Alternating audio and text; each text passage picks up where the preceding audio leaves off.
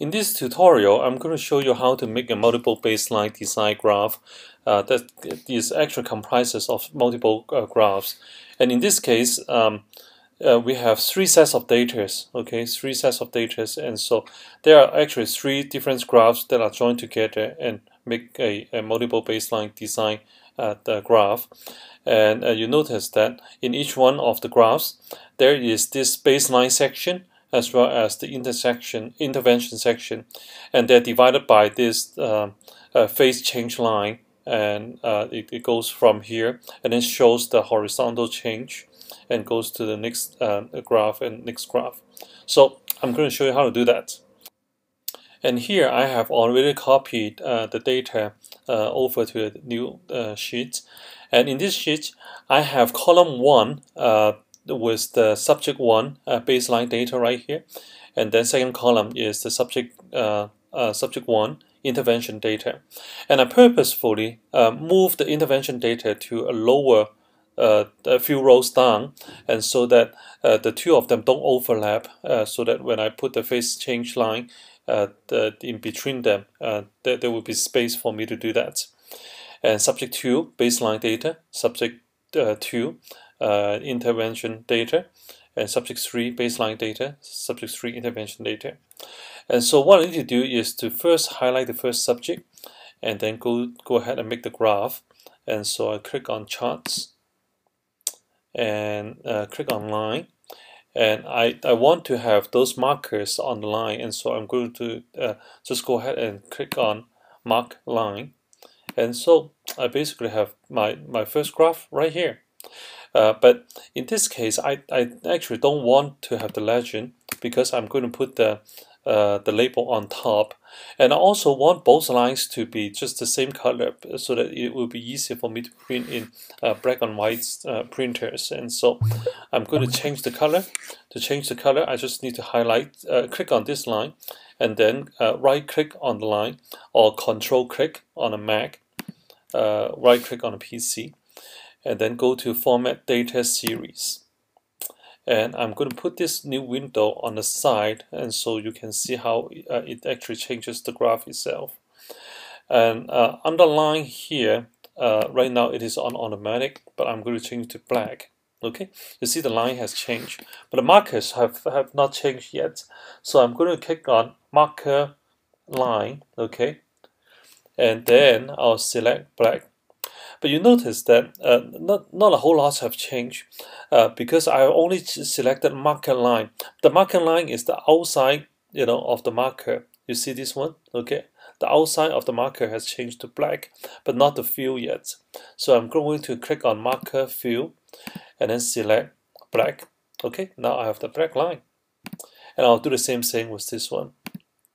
Okay, and I'll right click on a PC, on a control click on a Mac, and I'll click on black, and then select marker line, also select black, and I click on line itself, not the marker line, but line itself, and select black. And so now everything is black. It will be very sharp when I print it on a regular laser printer. And I also don't want to have these lines at the back, because it may look a little bit too busy for this purpose. Okay, so I don't need that. All I have to do is just double click on one of these lines, and this window will show up. And in this case, I'm going to just select no line, and so that disappeared. And now the next thing I want to do is to have a label, that says baseline and intervention, okay, on the two different areas. And I'm going to go up here and go to insert, but you notice that text box is not one of the choices, because I have the graph selected, and so it only gives me the options that relates to the graph itself. And so what I need to do is to click outside of the graph, okay, and just click anywhere outside of the graph, okay, still within the Excel file. And now I go to insert and select text box, okay, and now my mouse pointer becomes an A, representing text, okay, and now I can select, click on anywhere, and then I can type baseline, and I want this to be bold, so I double click on it and go up to here, and then I click on home and select bold. Okay, so here is the text box that I want for the baseline area, and I also want the same thing for the intervention area. So this time, instead of just repeating the same process, I want to just copy, press Command C to copy this text box, and Command V to paste it. I want to just move it up to make sure both text boxes are in the same horizontal position, and I use the arrow key on the keyboard instead of clicking and dragging it. And after that, I move it to where I want it. Okay, I think somewhere like around here would be good. And then I change the word to intervention. Okay, looks like it's overlapping with the line itself, and so I move it back a little bit, like right here. Okay, so after that, what I need to do is to repeat the same process for each subsequent sets of data. So now I follow the same process that I've used to create the first graph for the first set of data, and I've created the other two graphs for the other two sets of data. And you want to line them up in the same vertical position, and so you can put the phase change line to them. So I just drag this last one to the same position, and so now it looks like they are all in the same vertical position. Okay, so the next thing to do is to create the phase change line. What I need to do is to go to Insert and Shape. Okay, Insert Shape, and I just need to click on line, this line right here, and then I can go ahead and draw the line. And if you want it to be a straight line that goes perpendicular to the base to the bottom, you want to press the Shift key while you're drawing it. Okay, so I draw it right here, and after that, I'm going to move it a little bit to the kind of like in between the two markers. And after that, you notice on top that the toolbar curve change because I've selected this line right here.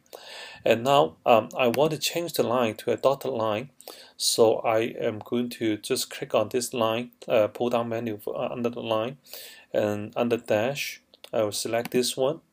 And I think it is a little too thick for me, so I'm going to click on the line again and go to weights and change to half point. Okay, so now it is a skinnier line, and I want it to be longer, and so I will click the bottom dots of this line, and while I'm dragging it, I press the Shift key down, and so it will still be a straight line perpendicular to the bottom.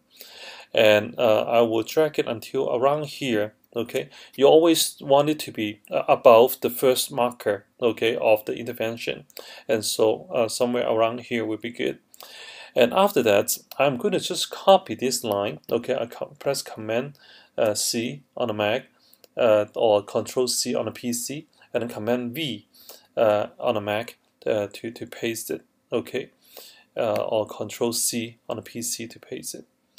And then I'll put this next phase change line at around right here. Okay, now I need to have a horizontal line to join the two together. So this time I'm going to paste again. Okay, and after I paste it, I move it to around here, and I'm going to just turn this line horizontally. And the way you can tell it is perfectly horizontal is to look at the number, the where it says height. Okay, you just put it until it becomes 0. Okay, 0 height. That means it is horizontal, perfectly horizontal. And I'll put it right here, and then drag this point a little bit more. Okay, and until it touches, this second line. and then I click on the second line again and drag it down a little bit, and so it doesn't cut through the other line. Okay. Oh, one thing I forgot to do is to actually make this line black, so that it will be sharper when I print it. And so I'll go to line again and select black, and I'll do that for each one of these lines. Okay, black. And after I have selected black, when I just click on this pattern, it will just change it to black. Okay, and then now I need to just draw 2 more lines. So now I have drawn the other 2 lines, and so I'm basically done with this multiple baseline design graphs. However, if you want to use this graph, let me show you what happened. So let's say I want to use this graph in a Word document for my research report. I can I try to just click on one of the graphs and press Ctrl C and go to Word and press Ctrl V. Okay, I just have one graph. Whatever I have clicked on, I have just selected that one element. So in order to make everything show up correctly, what you want to do is to actually group all the graphs elements together, so that it will show up as one graph. And when you need to move this graph to any location, everything will move together. So what I need to do is to first select the 3 graphs. Okay, the way I select it is to press the Shift key and then click on the next element. And since these 2 words are on 2 different text boxes, I want to select those 2 also. And then I want to select each one of the lines, all the horizontal as well as the vertical lines. Okay, and after that, I'll right click on anywhere within the elements that I've selected. Just right click or control click, and then go to grouping and group. And now everything is grouped together as one graph. After I have grouped all the elements together, if I have one of them selected and try to move it like this, I'll still be moving just one element. And so in order to have everything move at the same time, what I need to do is to click outside of it, okay, outside of anything that I've selected, and then just click and drag. You see? Now when I want to move this graph, everything is moving together. Not just clicking one of them, okay? Just click outside of it, and when you click, then you just drag. Okay? And if I press Command C now to copy and go to Word, once you are in Word, you can just press Command V to paste the graph. And the graphs will be pasted right here, and after that you'll be able to resize it. But one thing you want to notice is that when you're resizing it, you notice the text here is cut off, because when you're resizing the graph, the text is not resized. And so you may want to just select the text box, and you can resize the text right here inside Word. And one thing I've noticed is that sometimes when you click on the text box, it may not let you resize it. Like in this case, you notice it is not showing me the font size. What I need to do is just to click outside of the text, the graph itself, and then click on the text box again, and click on it again, and go to looks like okay. Let me do it one more time. Okay, and see, there you go. Okay, I just click outside and click back in again. It allows me to highlight the text, and I can change its size. All right.